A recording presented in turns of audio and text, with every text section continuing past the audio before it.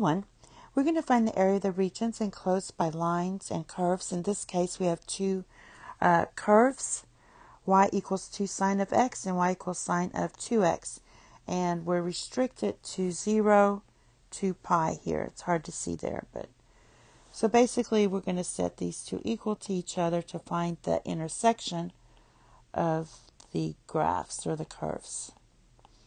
Since we're only going from 0 to pi, the only time these two are going to equal each other is when x equals 0 and x equals pi. Because that means you'll get 0 equals 0. There's no other place there.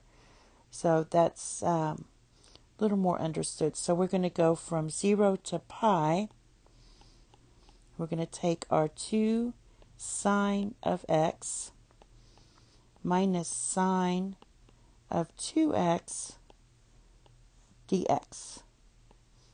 And then we just integrate. So this is going to be, for this one, that's going to be negative 2 cosine of x. This one's going to be plus 1/2 cosine of 2x.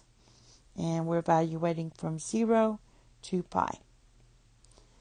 All right, this is going to give you the first part for pi. It's going to give you 2 plus 1/2 for this piece. And then minus, substitute in 0, you're going to get negative 2 and again another plus 1/2. All right, and this is going to give you 4.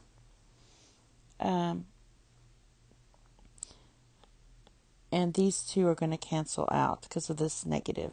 So 4 equals your area of the region. And that's it. Thank you. Have a nice day. Bye-bye.